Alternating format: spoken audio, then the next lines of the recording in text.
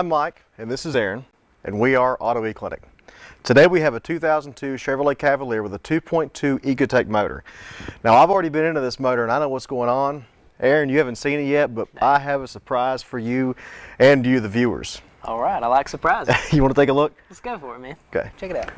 This car came in for a Misfire. I went and drove it. It's got a dead miss. Had a code, a P0302, which is a cylinder 2 Misfire. Right now we're going to pull off the coil rail. Aaron, you want to explain what that's about? Yes, the coil rail on this particular car here is integrated. Normally you would have a spark plug wire, and that would go to a coil. However, this unit here has the coil spark plug loop made together. So all you got to do is pull the main rail off, and it includes the module on it after you unplug it. I think GM's first design on this was the old Quad 4. Is that right, Aaron? Yes, sir. And that ignition housing gave a lot of problems. Yeah. We haven't seen a lot of problems out of these. I don't personally. Do you, Aaron? No. You can see here, this entire assembly is covered in coolant. And if you look here, there's coolant in the spark plug holes. And on top of the valve cover, for that matter. The coolant is in the spark plug holes. The spark plugs are in, the spark plugs are tight. The engine drove in here, missing on one cylinder. But as the car sits, the spark plug holes fill up with coolant. I have never seen that. I didn't know it was possible. Obviously the head is cracked. At this point it's going to have a new head.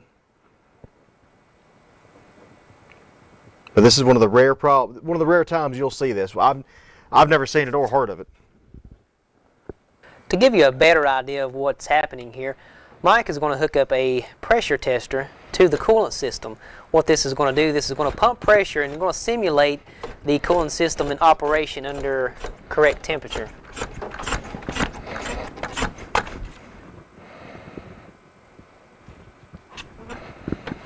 As you can see, coolant is rising out of this spark plug hole.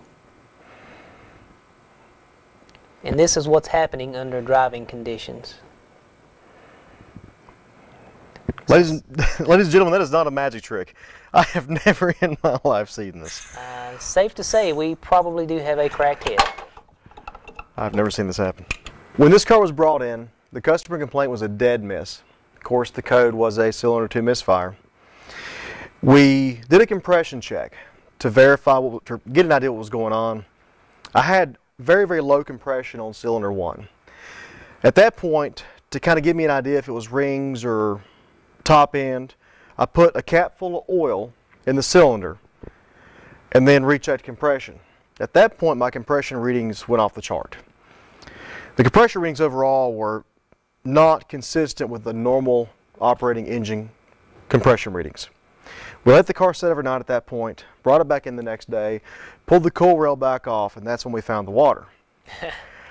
Imagine our surprise, right? Exactly. So we kind of put 2 and 2 together from there. That's when we did a compression test on the cooling system. We saw the coolant coming up out of the cylinder head with the spark plugs in there, and it's just something I've never run across before, Aaron. How about you?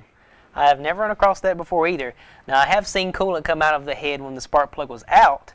Correct. You know, like a leak inside, but never one where your spark plug's still in and it's actually coming through the head. That's not supposed to happen. No, I've never seen it happen. So, what do you think maybe caused it on this head? The only thing that makes any kind of sense is a cracked head, right?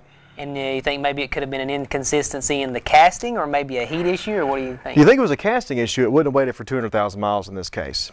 You don't think it would have been a heat issue? You think you'd have seen something else? The customer maybe would have told us something else. Right. She just said pretty much overall it just kind of started all at once, and that's why she was here. So it just cracked. I can't tell you why.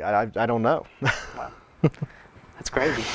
At this point, the best option with the amount of mileage on the car is not to put a new head on an engine with 200,000 miles. Definitely want to go engine assembly. You want to tell us a little bit about the difference between the new or used, maybe the benefits of going crate motor from the manufacturer? Yeah, on a situation like this where you may have to end up, replacing the engine. One thing about a crate motor, you get it usually from the manufacturer. You go to your dealership, And what they have a warranty on them. Usually they have a year/mileage warranty. A lot of the parts are reman, a lot of them are new. That's another benefit. Also, they have on the warranty, it's usually good nationwide for all the manufacturers out there. If you're traveling somewhere and have an issue with it, as long as you have your receipt, then they'll take care of the problem. Another good thing about it, using a new or remanufactured engine, if the manufacturer had a flaw or a design issue, that's usually fixed with a reman or new engine. Given the age of this car, if they had any issues with any problems in it, those are already repaired and designed out of it, so you don't run into those issues again. That's a lot of the benefits of a new or reman crate engine. Tell us what you know about a used engine. Used, depending on the motor and the cars going in and what's going on with it, if there is any problems previously or anything like that, some cars I have no problems going used, no problems. Now the warranty on used is not very good. Yeah. What I usually see is a 90-day parts only warranty.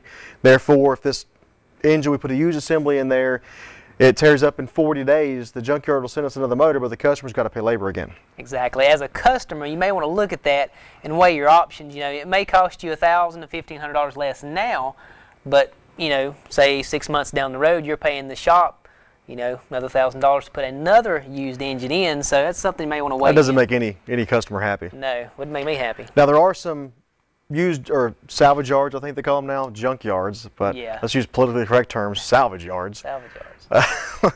Now some of them I've seen do a 6-month to a year parts and labor warranty, but when I've added it up, it's not worth it. At that point, at that point I usually advise the customer, you know, we're probably looking at a couple $100 difference at that point to go crate motor from the manufacturer, and if you can afford it, that's usually your best bet. If the car's worth it, you know, it's not my decision.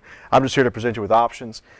But if you can do it, the best option is to go back to the manufacturer. Exactly. Just use this as kind of weigh your options on what you want to do. Once again, just depends on what's going on with the car and everything else. Mm-hmm. Exactly. So we thank you for tuning in to Auto E-Clinic. Check us out on YouTube.